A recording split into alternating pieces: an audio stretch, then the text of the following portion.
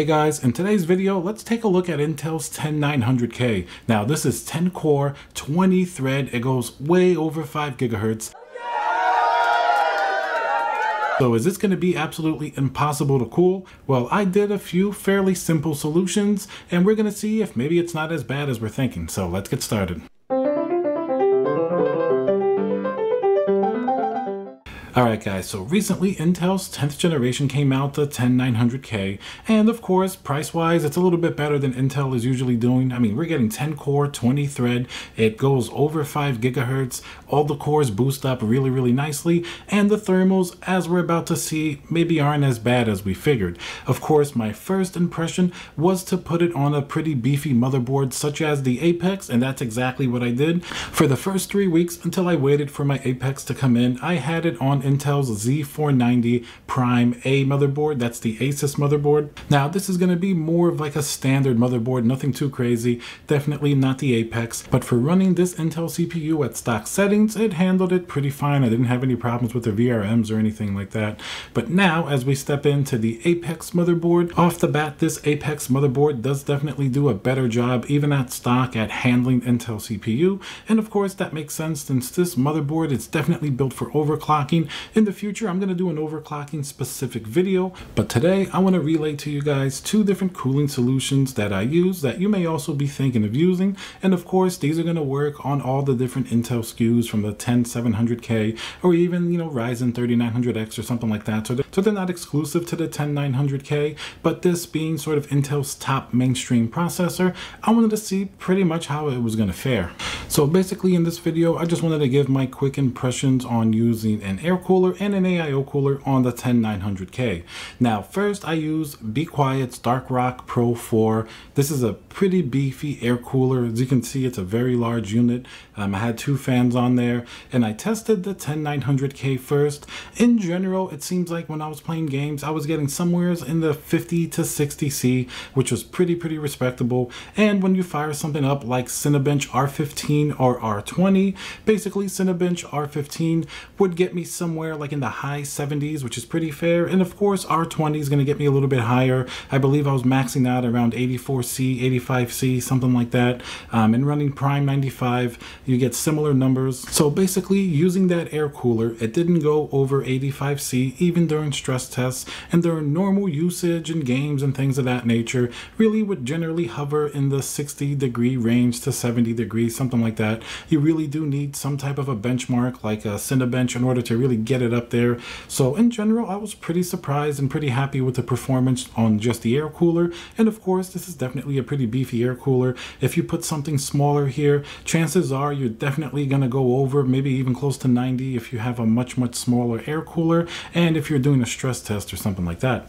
I also wanted to try out this AlphaCool iSpare, the 360mm AIO. Now this is kind of a different AIO. It has sort of an integrated pump right where the CPU block goes, and it has these expandable tubes. It's almost like doing a water loop, but within an AIO. Everything comes enclosed, so I still kind of consider it sort of an all-in-one, because you can really kind of install it pretty much like you would a Corsair AIO or something like that. And of course, subjectively, both solutions in terms of noise was, pretty good. They're both running Be Quiet fans. The air cooler had their 140mm fans, and then this one has 320mm Be Quiet fans. So those fans have great, static pressure. They're generally very quiet and they definitely push out a lot of performance. So upon installing this AIO, I definitely got a little bit better performance, but it wasn't night and day.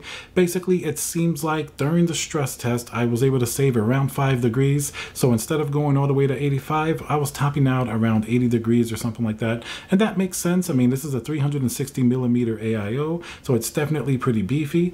And now during most other usage, such as games and things of that nature, the temperature difference really wasn't that much between this and the air cooler. And of course, you have to remember this AIO is going to be almost twice the price of the air cooler. So you do have that. I mean, you do get a little bit better performance, but it's not a huge margin. During most games and normal usage, it looks like that difference basically came down to about 2 to 3 degrees. You have to really stress test it to be able to see that 4 to 5 degree difference. So basically, this is a very straightforward, subjective way to look at it. I know a lot of people have asked me if an air cooler might be okay for the 10900K. And while often it's not ideal, if you get one that's beefy like this, like the Dark Rock Pro 4 or even the Noctua air coolers, in general you should be okay. Now if you start to overclock this chip a considerable amount compared to stock, or even something like Asus MCE, the multi-core enhancement, you're definitely going to start seeing a lot higher temperatures depending on your voltage. And then the delta between the AIO and the air cooler may start to show a bigger difference than 4 or 5 degrees the higher up that you go, so just keep that in mind. And of course, eventually, if you want to get the best cooling performance for a CPU like this, you're going to have to do an open custom loop with something like an EK water block. That's definitely going to give you the best performance, but of course it's also going to be the most expensive option. So in general, if you're keeping your CPU maybe just a little bit overclocked, or if your motherboard is overclocking for you, you should be okay even with this Be Quiet cooler or something like this AIO. And of course, if you're keeping it stock, you're definitely going to be okay. I know some people get these CPUs, even though they're meant for overclocking, it doesn't mean you have to overclock them. Out of the box performance is definitely pretty impressive. But if you decide to overclock, just keep in mind the AIO is probably going to be a little bit better performance. And if you really overclock heavily, then you may need to have a different cooling solution, because you may just pass what these two coolers are capable of. So to summarize, in general, for normal use, for gaming, even some slight overclocking, either of these solutions will be fine. If you want to go air cooled, you're going to save some money. If you want the AIO, it's going to be a little more expensive. It's going to give you slightly better performance.